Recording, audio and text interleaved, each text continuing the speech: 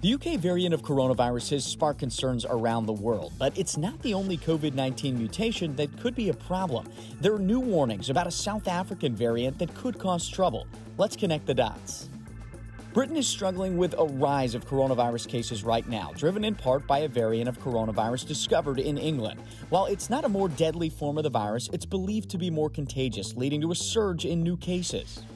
Now, Britain is stopping flights from South Africa, citing a new variant in that country.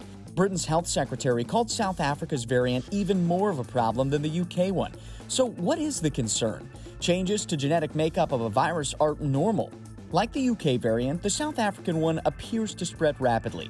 Doctors in South Africa found it was the dominant variant in several regions of the country in just a few weeks after it surfaced.